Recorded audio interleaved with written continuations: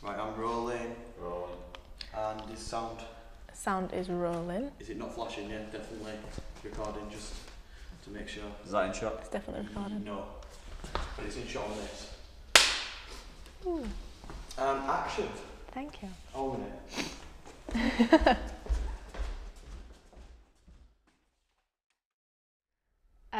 Well, the project I'm going to talk about is the Malum shoot that I did with Danielle for her project Hidden Within, and I was really excited because we were instantly told that we were going to be doing a waterfall scene, and I was desperate to be in the water and be able to film it with a GoPro because I've never filmed anything with a GoPro before, and I was very, very excited for that shoot. So how have you found today? It's been alright. I think I've just stood in shit.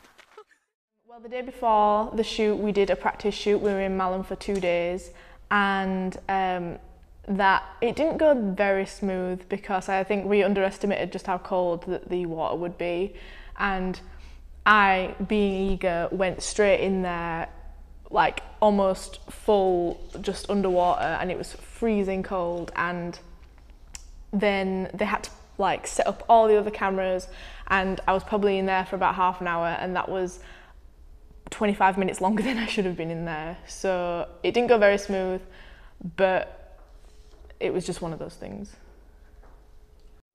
I feel physically sick.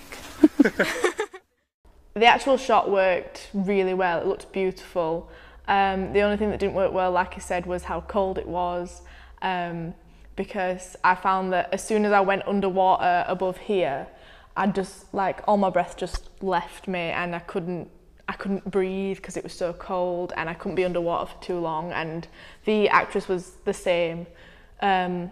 But the shot ended up looking amazing, and all the underwater shots looked great, and even the sound that we got from the GoPro was amazing. So I'm actually editing it, so it looks pretty good. It looks a bit odd because it's obviously filmed on a GoPro and the rest of it is filmed on a DSLR, so it does look really, it looks a little bit off, and I've had to slow it down a bit so that it sort of adds to the strangeness of it.